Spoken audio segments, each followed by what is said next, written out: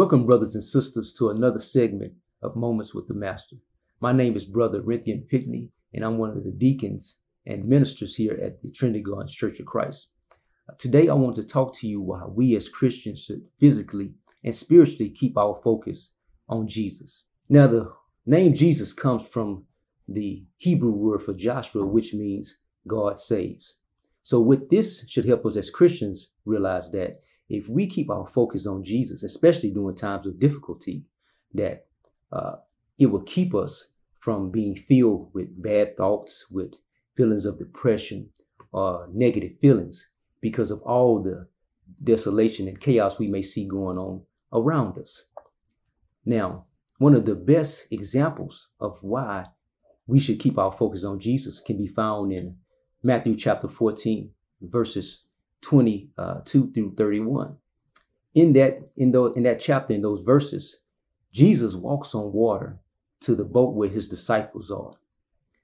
While he is walking on water, his disciples see him, and they're afraid, and they think that he is a ghost. But finally, Simon Peter calls out to him and says that, "Master, if it's you, tell me to come to you." Peter starts to come to Jesus, and in doing so, because he has his focus on Jesus, he starts to walk on water. Now, once Peter takes his focus off of Jesus and starts to focus on the wind around him, he starts to sink. Now, there's a few things we can learn from that story. Number one is that there are benefits for keeping our focus on Jesus. And one of the benefits is that when you focus on Jesus, you can do some amazing things. Peter was able to walk on water simply because he was focusing on Jesus. And the reason why Peter was able to do that, because at that time he was walking by faith and not by sight. When we as Christians walk by faith and not by sight, we are able to overlook all the different things or bad things that are going on around us. We're able to overlook what may be going on in the media, things like such as mass shootings or the pandemic or rumors of wars. We are able to overcome those negative thoughts or those images because now we are focusing on Jesus. And also at that time, because we are walking by faith and not by sight, we allow Jesus to guide us and not our eyes. Now, there is a downside, of course, to not focusing on Jesus during times of difficulty. One of the downsides of it is that you allow the world to fool you into thinking your situation is worse than what it really is.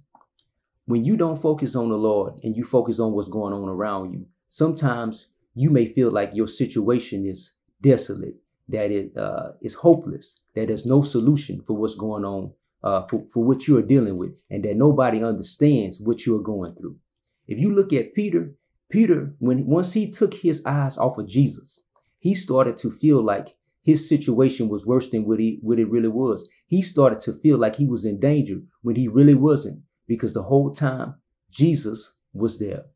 So right now, I just want to encourage you, anyone who's out there who's going through a difficult time in their life, to keep your focus on Jesus, because by doing so, you can make it through anything you're going through, and God can help you to achieve amazing things as well. Again, thank you for joining us for another segment of Moments with the Master.